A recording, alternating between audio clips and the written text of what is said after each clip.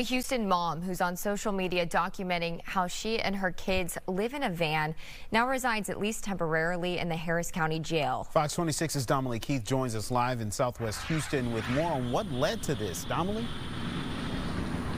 Yeah, I was here in Southwest Houston at Haviland Park, where Houston police investigators say mother of three Eugena Morris grabbed a machete, and they say she tried to attack another woman with that machete.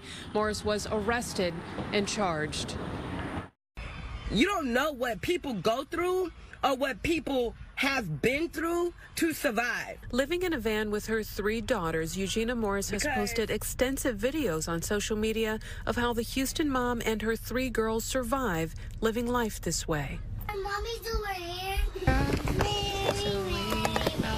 In this clip, Morris's 3-year-old daughter is washing dishes outside on the sidewalk, and a hot plate on the ground is nearby with food cooking on it. According to court records, CPS has now been contacted after Morris allegedly argued with several people here at Haviland Park. Then detectives say she went to her van, got a machete, and charged at a woman. The woman got away and was not injured. Here's Morris in her first court appearance. The defendant threatened the complainant with a machete. The defendant has a 2021 ag assault with a deadly weapon case that was dismissed when she completed pretrial intervention. In that case, she struck the complainant with a baseball bat.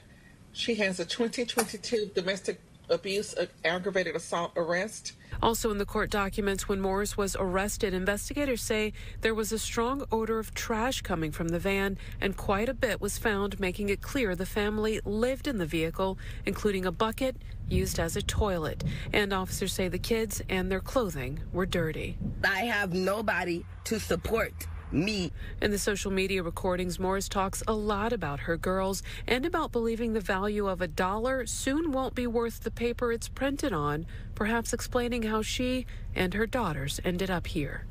But I'm not trying to sacrifice my soul and my dignity for a piece of paper.